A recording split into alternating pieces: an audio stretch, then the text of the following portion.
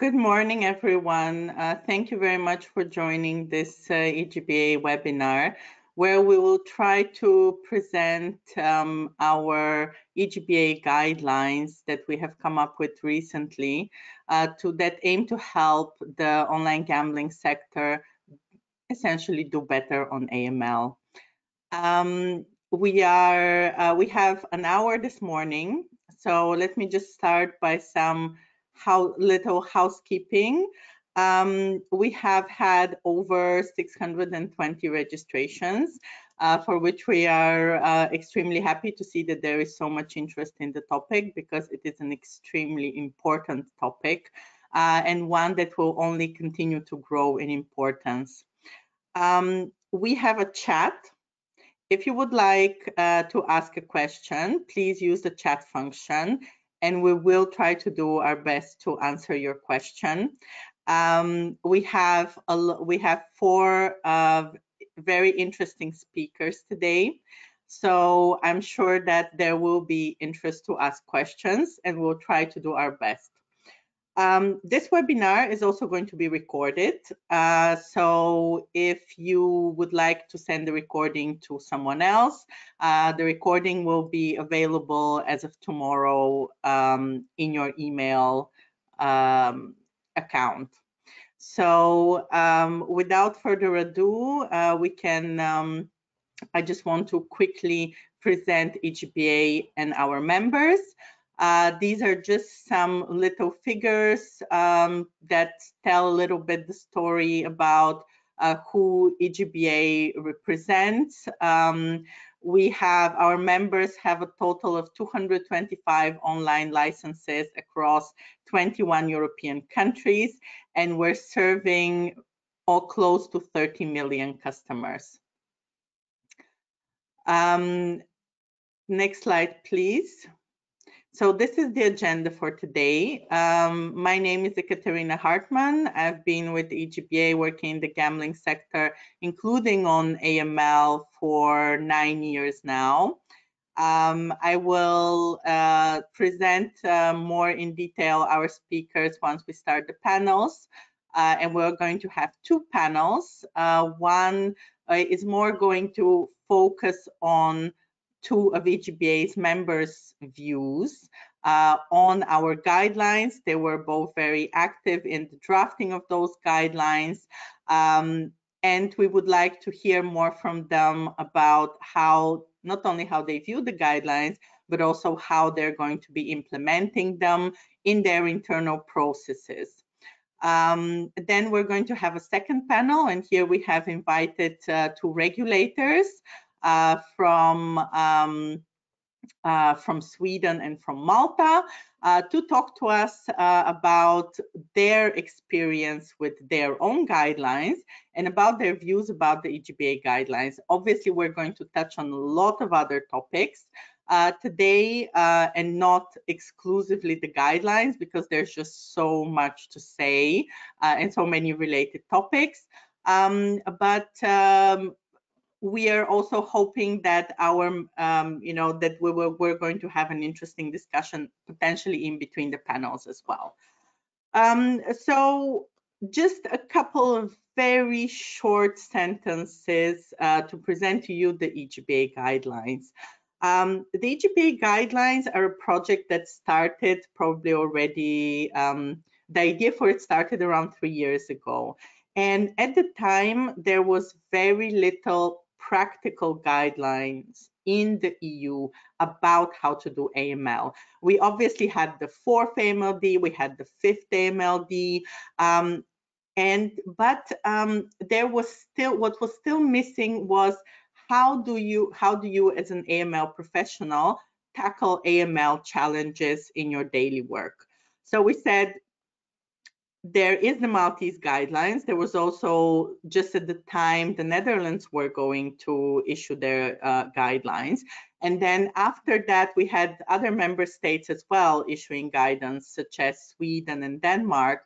But at the time when we started doing, when we had this idea and we said, listen, we as an industry, we want to do better. And this is something that I have consistently been hearing from our members that on AML, we're doing a lot and we can always do better. And how can we better tackle our daily challenges than have a sort of toolbox, a little rule book that helps tackle concrete scenarios, because there is a lot of guidance for banks in the EU and for payment institutions, but sector-specific guidance is unfortunately still lacking in the vast majority of member states.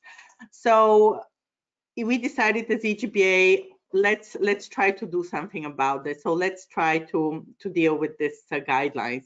And from when we started until when we finished, there was a lot of new topics that were coming out all the time. Some of them we're going to touch upon as well. One such topic is, for example, sports integrity, which is increasingly being considered as part of AML.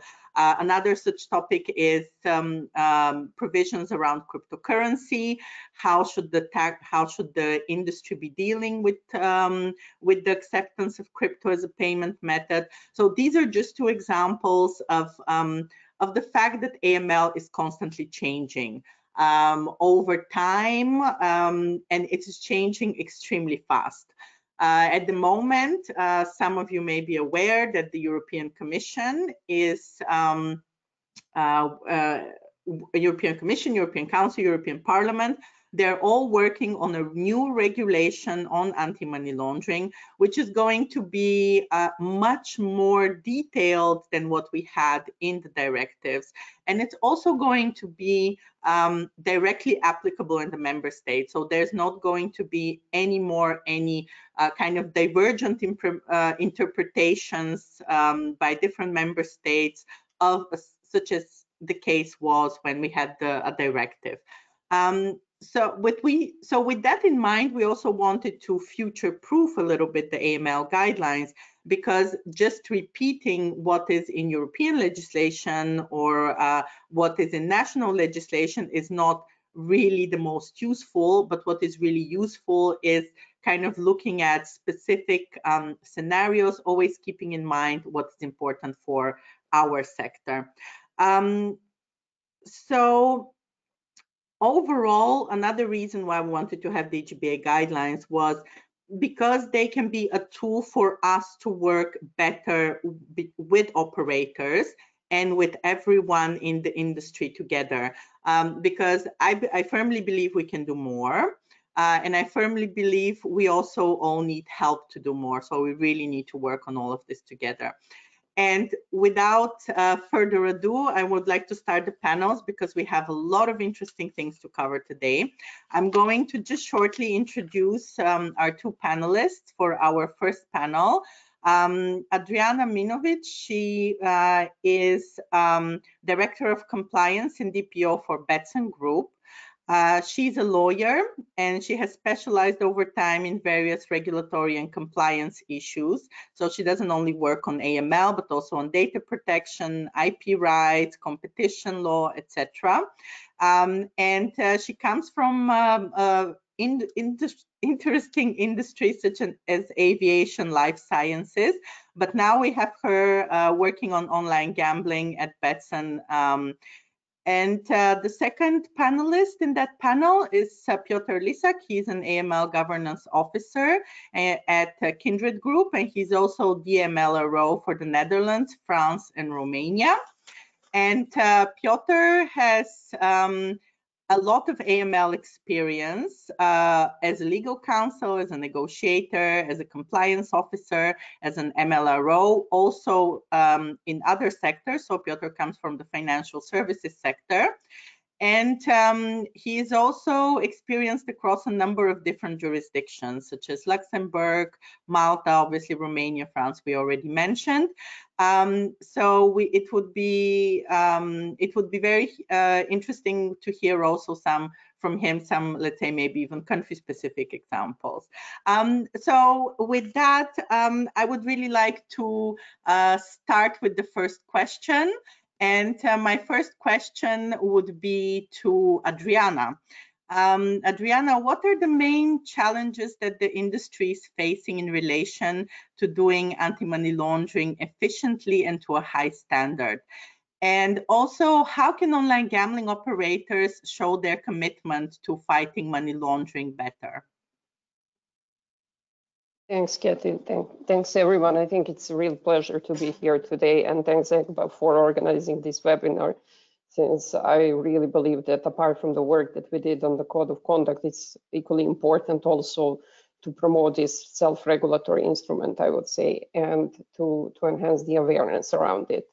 Well, when it comes to our industry, I think it's quite typical issue with all newly regulated industry. Online gambling is technically considered as young industry in the terms of the regulation, and as such is suffering from, let's say, very common illness of the young regulatory industries, especially when it comes to the horizontal application provisions, where we are practically put in the same basket as some more traditional industries, such as banking and financial institutions, and maybe applying certain provisions that are a bit out of the context when it comes to the online gambling industry.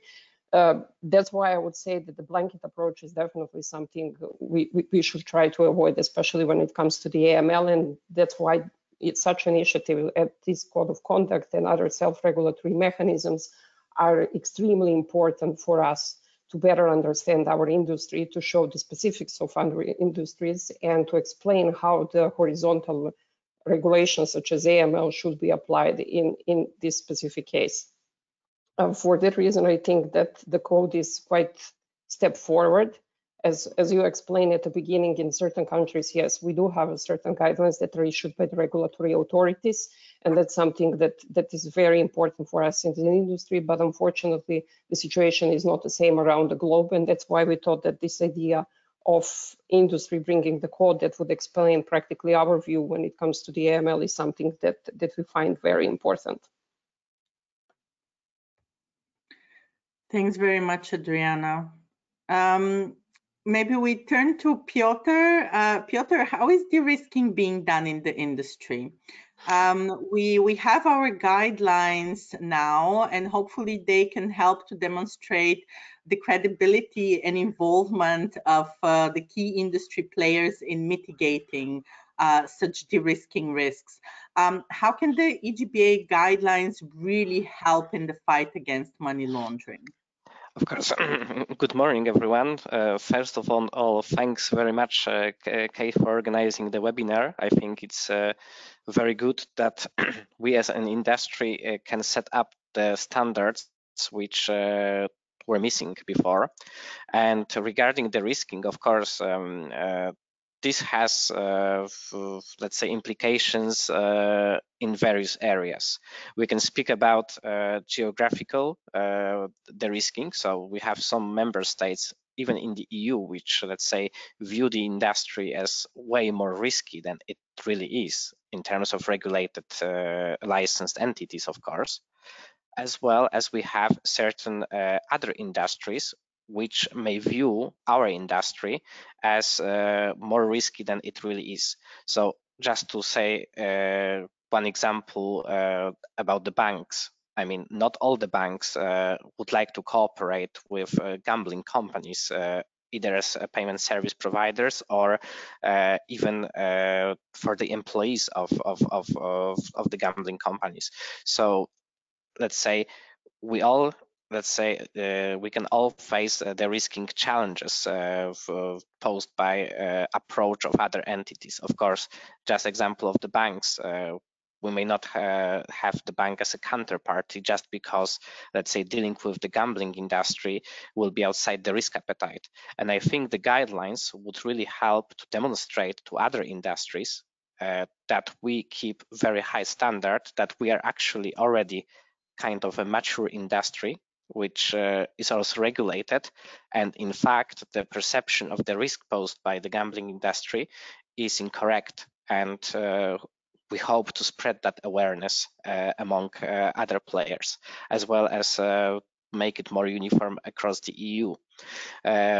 Touching on as well about these differences in different EU member states, I mean, I think the move which you mentioned to the regulation at the EU level would also benefit kind of our industry, because we'll have equal standards applied across the whole block.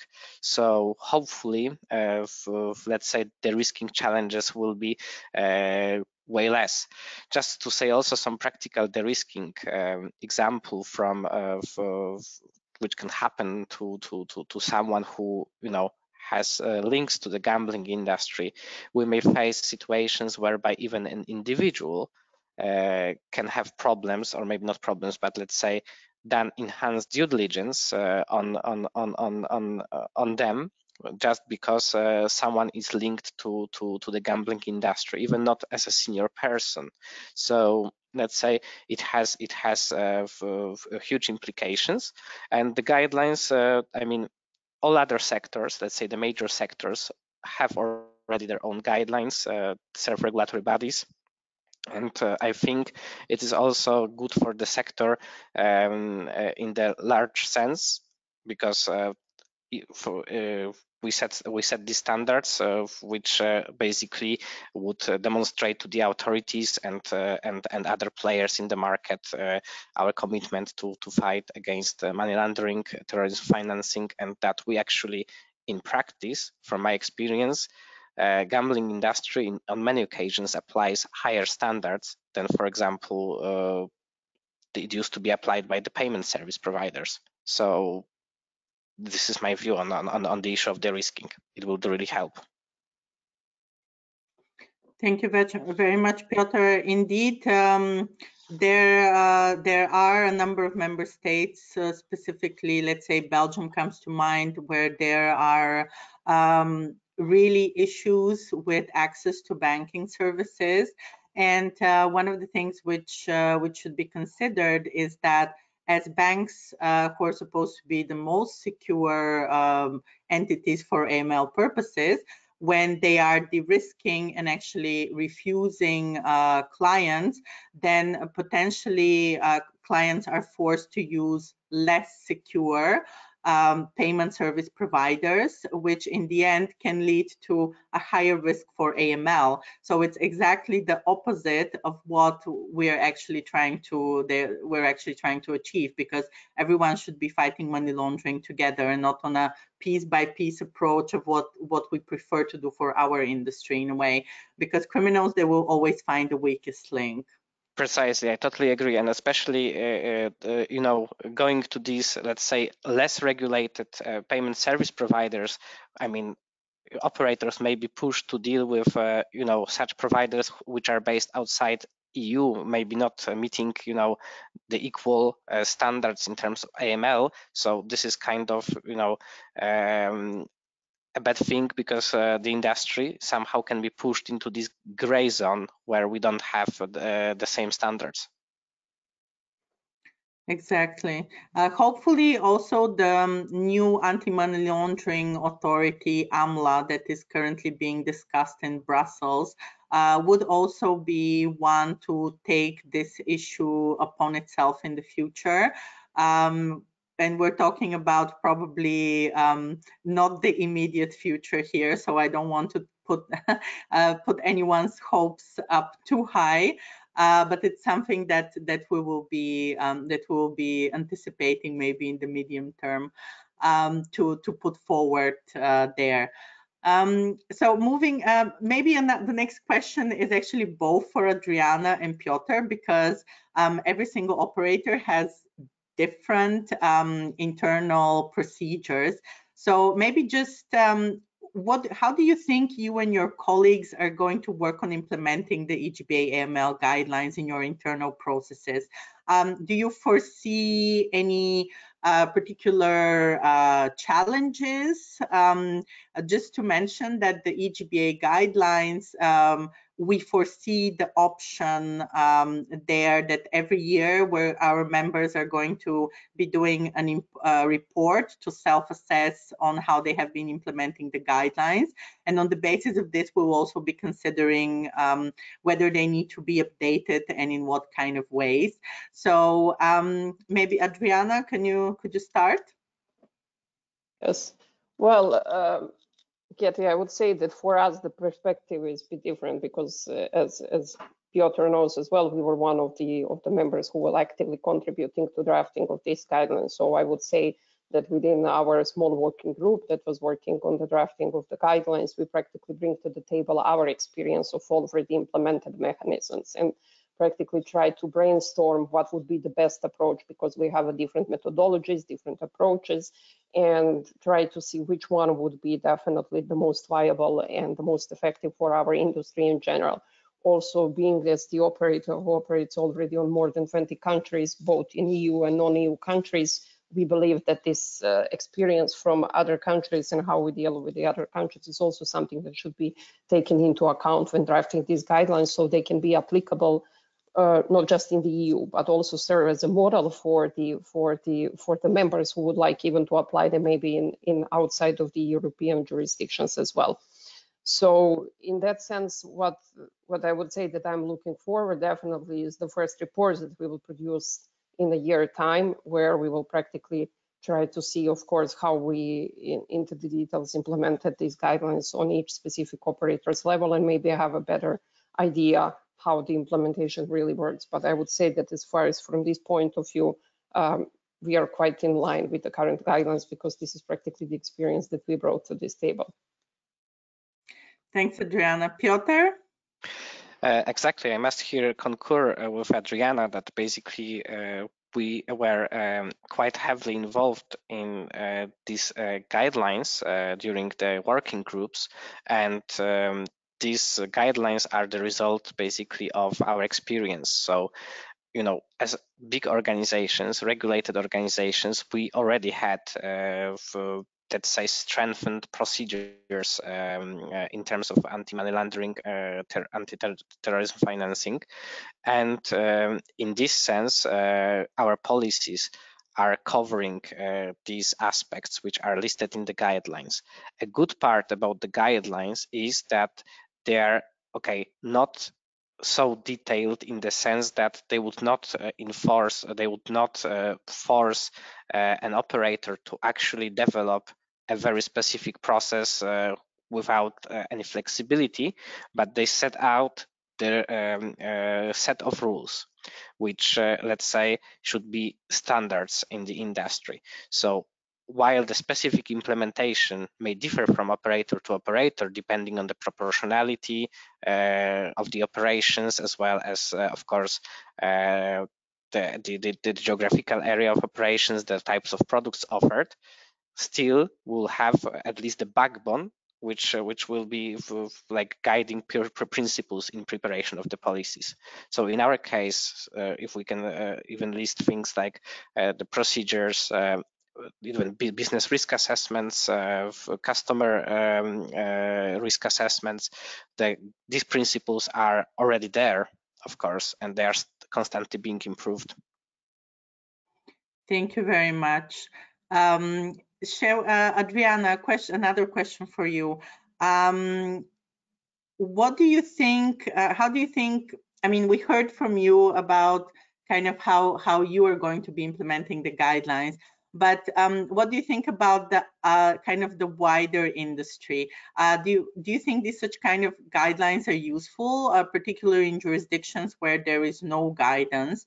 And are there some specific aspects, maybe topics or provisions in particular, that you think are would be particularly useful, and other gambling operators should really look at those when trying to potentially use the EGBA code? What would you identify as such interesting aspects?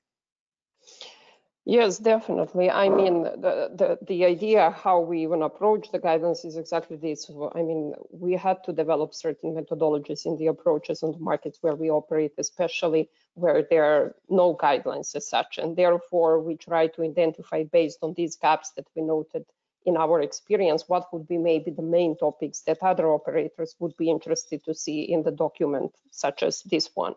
So I do believe that there are quite a lot of topics that will give a bit more clarity to the operators, especially the smaller operators who are just entering the markets and maybe struggling with understanding how to implement and apply guidances. especially because in AML, as any other compliance area, the risk-based approach is practically the basis of everything. And risk-based approach is really up to each operator to define how it would be implemented. That's why I believe that in such areas where there is a lot of flexibility for the operators to explain their approach, it's very crucial to have a certain guidelines.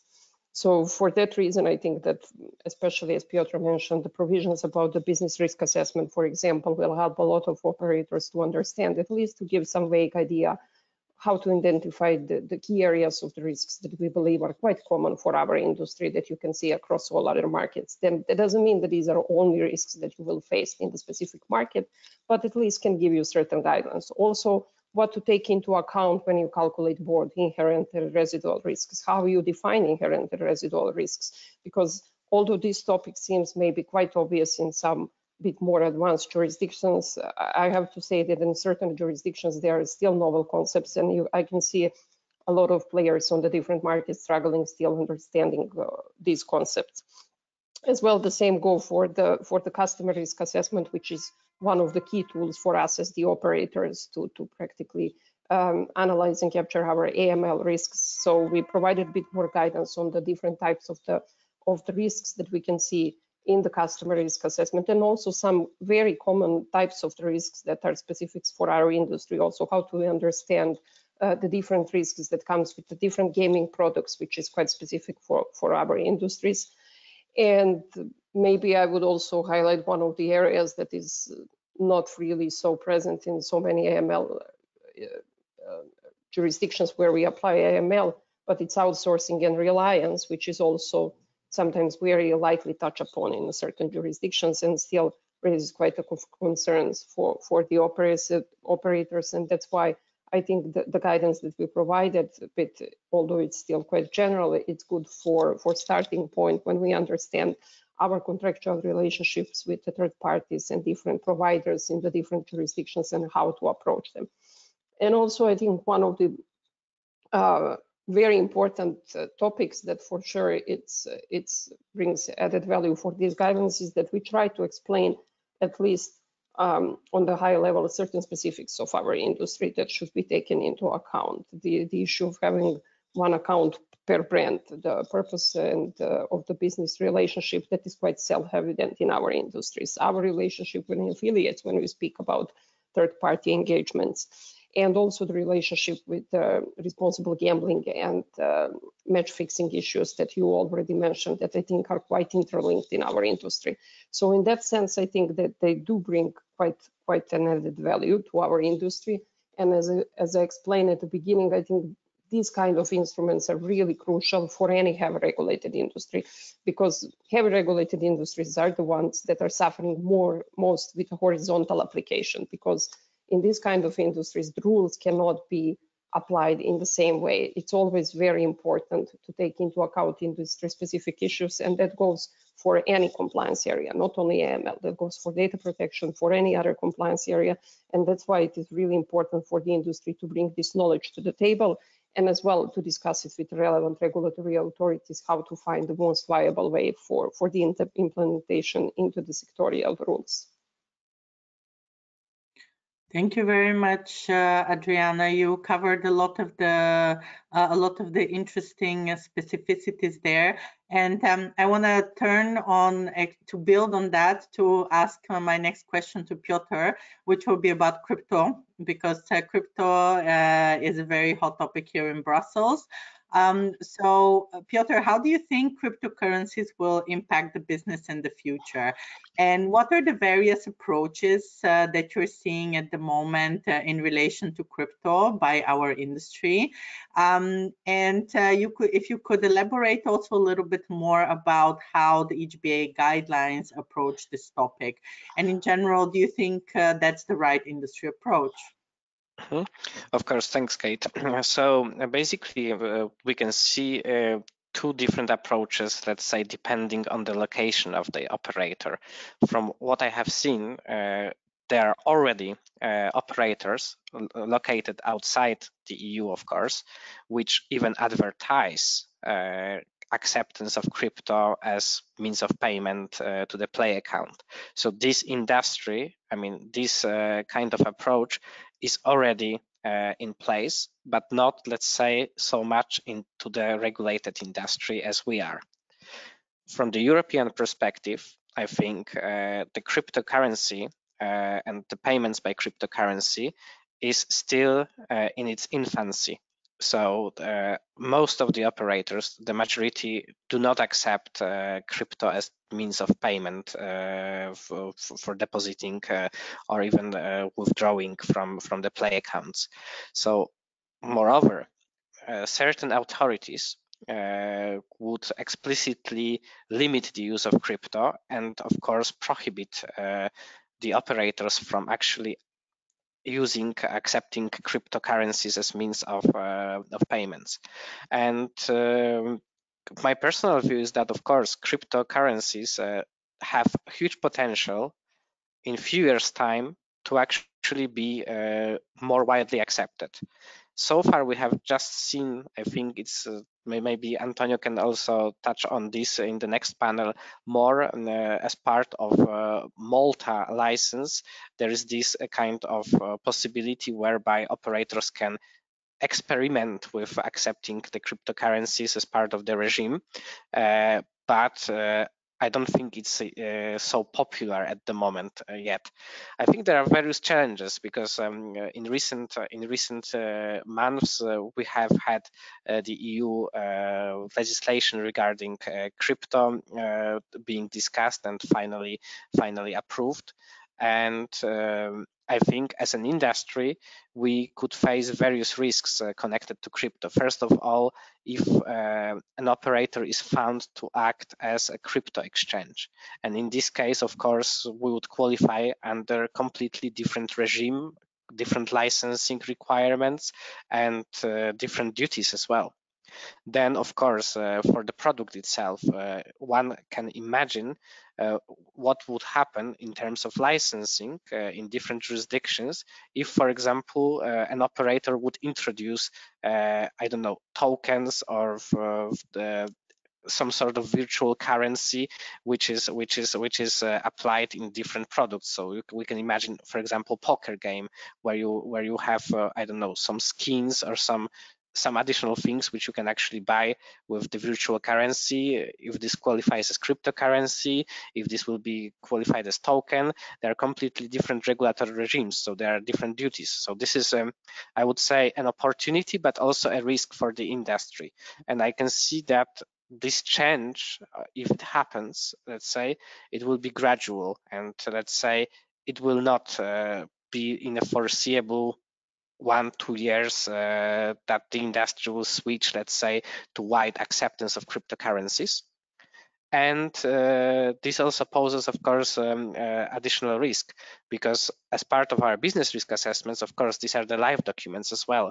So we would need to investigate, the potential impact. We don't have a data from beforehand, so this is also a challenge for the industry to actually properly assess the risk. There are some tools which are available, especially some providers which would enable to track the crypto wallets and the chain of transactions. But the primary worry from my side is that crypto transactions would make it very difficult in many occasions to actually determine the source of funds. If we even analyze the crypto statements, we have various digital wallets. We have various providers based in different jurisdictions. And what is good about the EGBA guidelines here is that we contain some basic recommendations about how to deal with this topic if a player in the industry would like to accept crypto as means of payment, for example. So dealing with the EEA regulated established crypto exchanges, not payment service providers. So not to go to some parts of the world where maybe the AML standards are not that high. So for at least European customers, we would go with the EEA based service providers.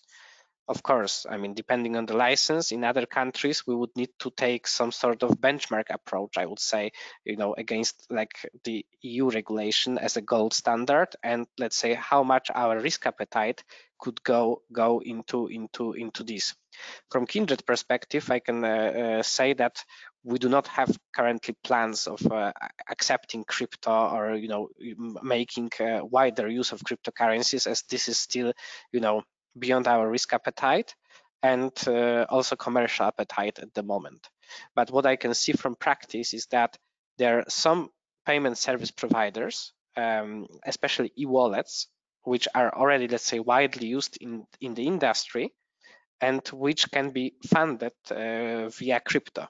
Of course, it's not direct funding of the play account with cryptocurrency, but this is sort of additional challenge for an AML professional to actually determine how far should we go and how deep we should investigate, and basically, is it the same as funding your e-wallet with cash? Is it the same, or maybe it's a lower risk after all, because somehow you can track the transactions through the crypto wallets, and there's some level of due diligence done at the point of crypto exchange. So I think the guidelines and the specific section about the cryptocurrency is a good first step to actually start addressing the issue of crypto in the gambling industry, and it gives some general ideas what would be the benchmark if some operator wants to start using crypto as a means of payment. And I think for the future, this will bring also added benefit that it's a starting point. So if the industry moves into crypto, I mean, Kate would, of course, agree with that the guidelines are the living documents. So perhaps in the future we'll revisit the provisions and include more findings. So far, the data is quite scarce, and I don't think even the EU Commission would have, let's say, the full complete overview of really what the impact would be. Thank you, Piotr. We actually have, so we're out of time, but we've had 5 questions from the audience. So I want to pick one, and please, Adriana or Piotr, if you would like to take it, go ahead. It says, would it make sense to have templates for the business risk assessment and customer risk assessments per sector for our industry, which is something that other industries have not been successful in coming up with?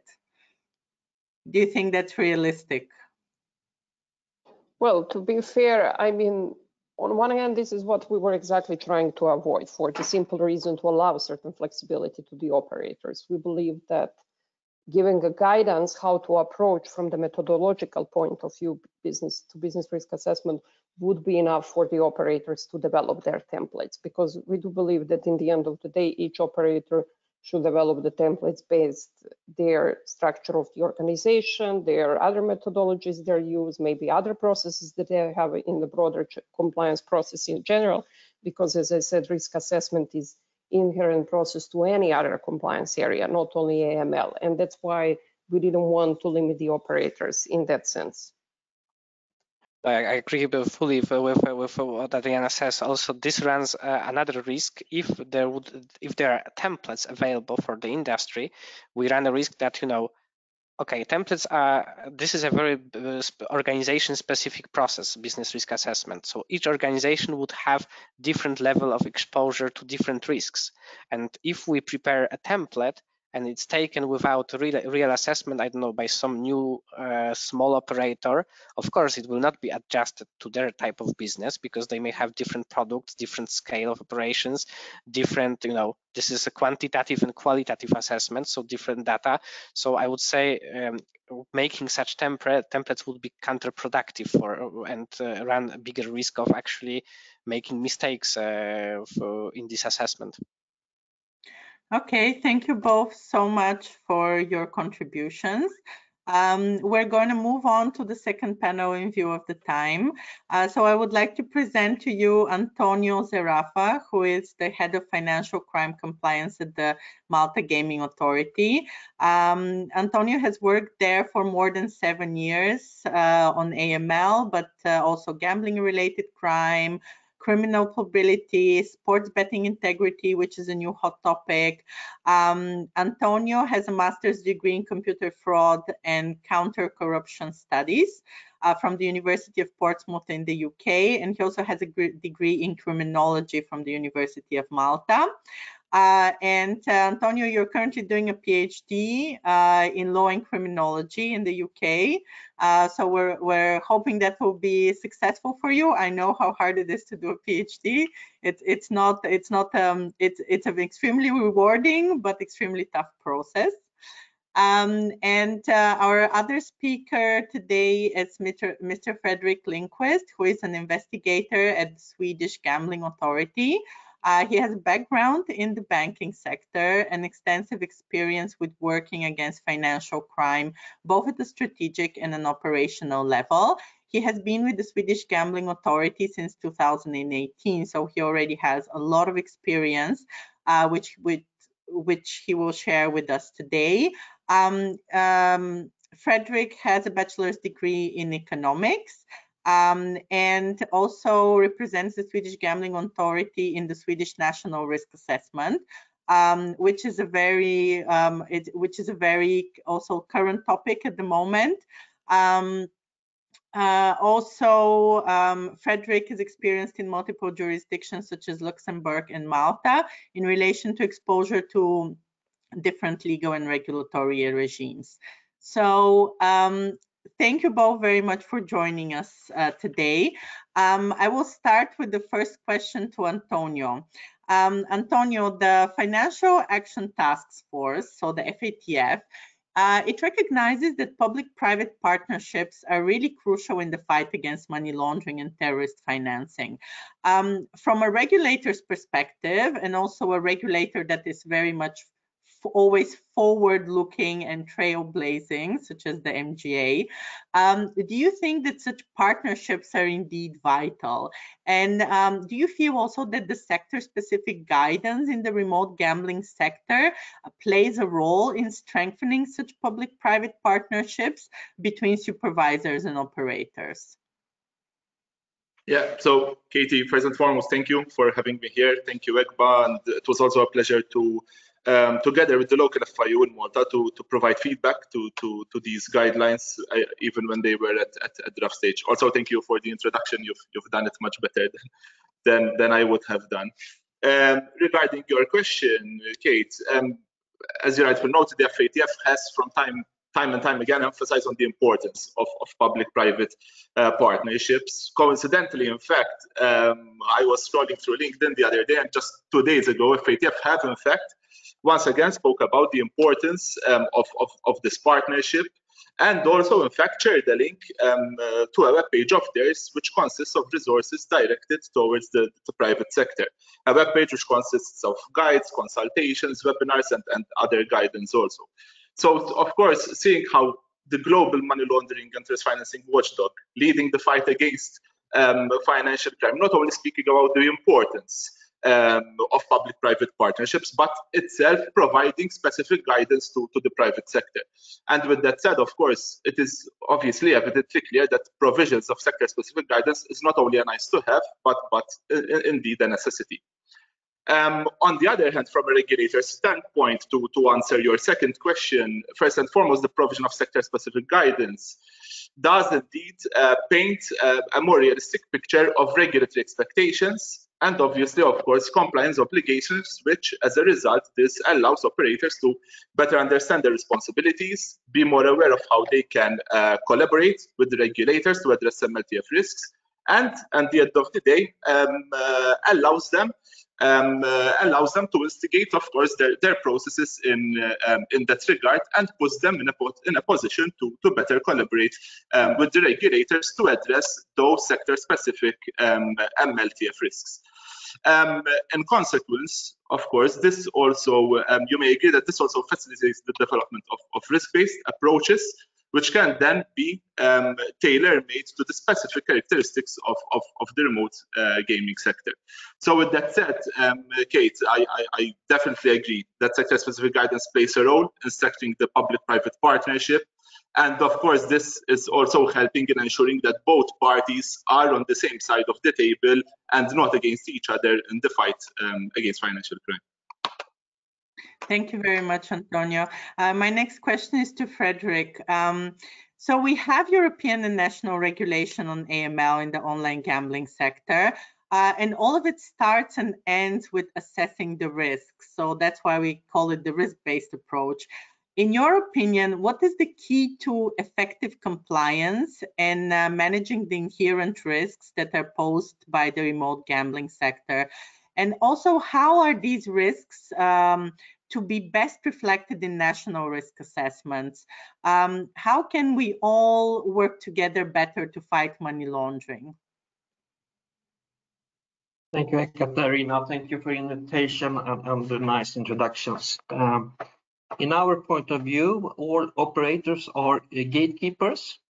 So everything must start with the risk assessment, who must not be a tick in the box.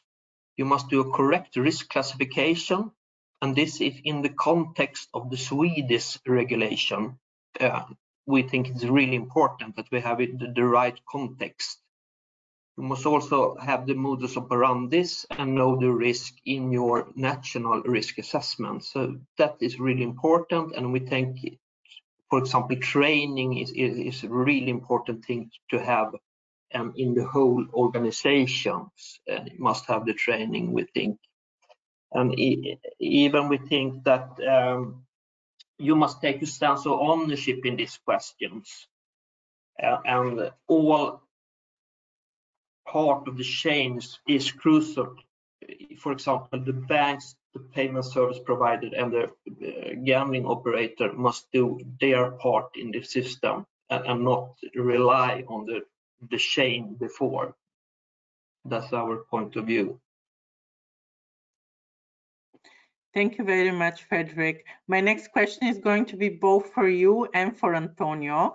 And it also ties in with why we specifically chose to invite Sweden and Malta for the webinar, because Malta is well, one of those jurisdictions who had sector-specific guidance very, very early. It's been there since 2018. Sweden joined the trend with its own national guidance issued in 2021. So considering that you're both coming from jurisdictions that you have your own guidance, what is your opinion on the impact of such guidance? How can it have, what is the impact that it has on the remote gaming sector? And also, how does, maybe you would like to draw some interesting comparisons between your national guidance and maybe these published by the EGBA, and just what is your overall opinion on the EGBA guidelines, I guess? Yeah, so if I can start, Katerina, on this.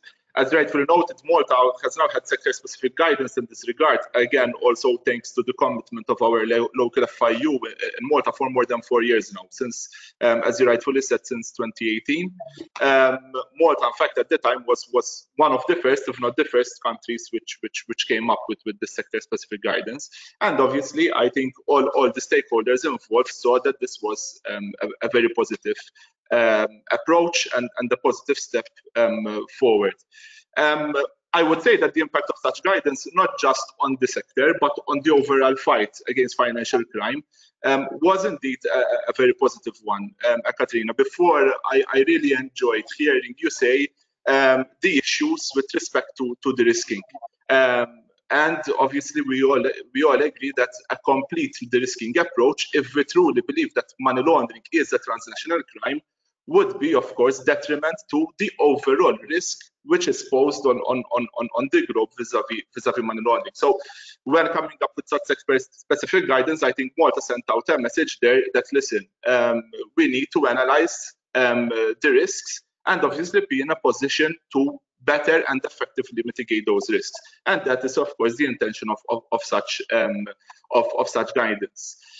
Looking at EGBA's recently issued guidelines, obviously this, again, it was an important development in promoting best practices in the remote gaming sector. Whilst not legally binding, the EGBA guidelines do provide a valuable resource for operators, as was also mentioned by other members of the panel from the private sector. Valuable resource that helps operators enhance their AML safety procedures and help ensure better compliance in this regard.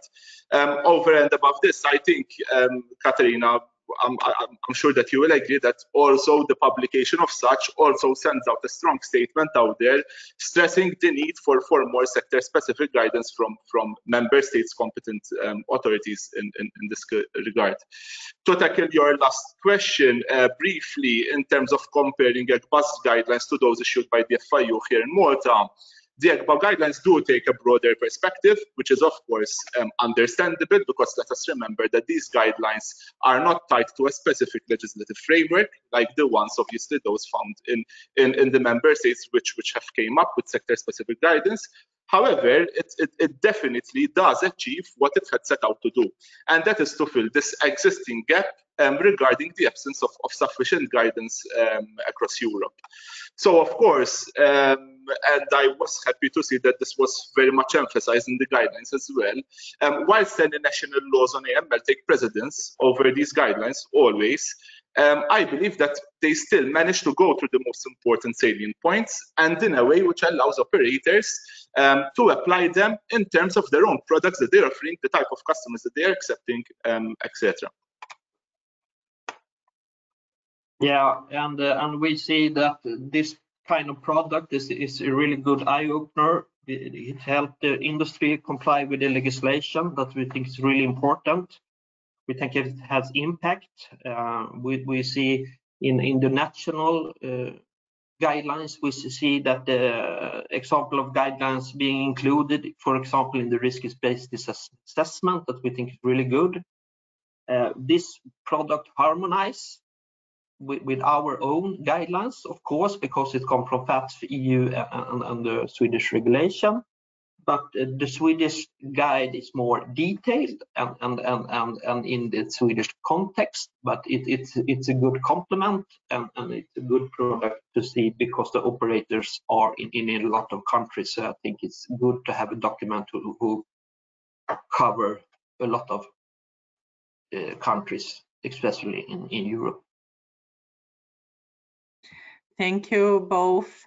My next question, Frederick, is to you again.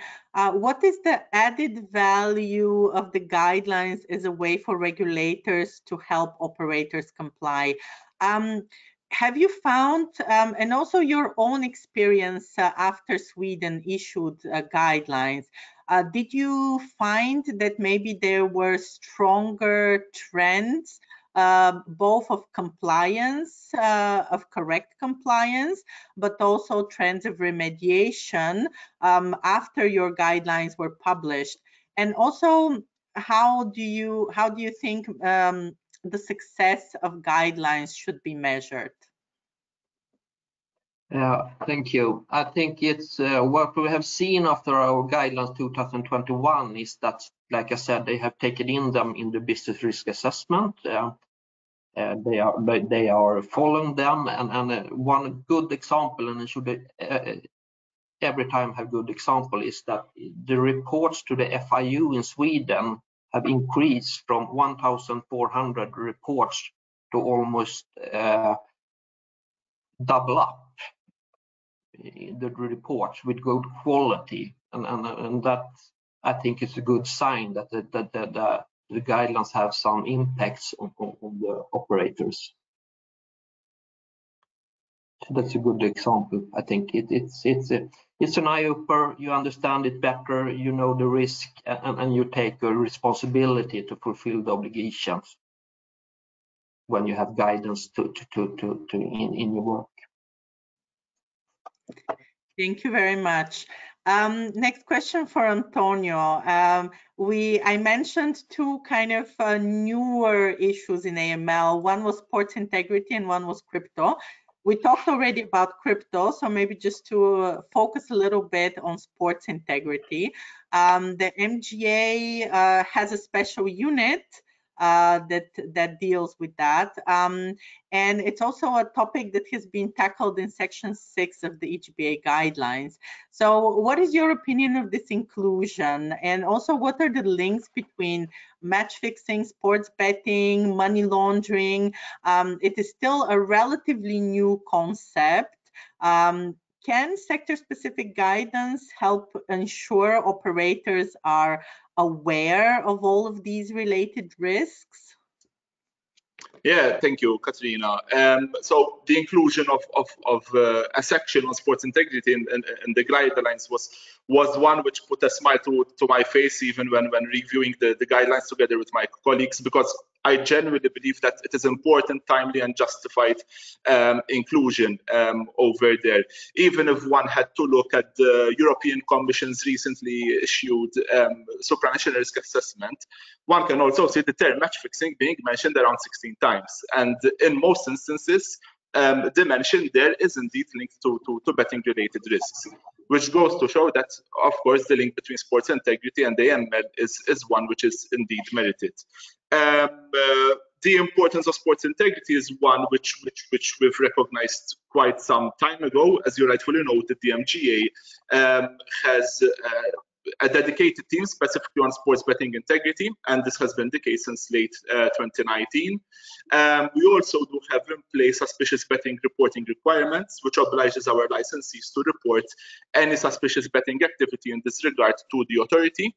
And obviously, throughout these years, using that information, we have assisted multiple stakeholders during the past years, including law enforcement.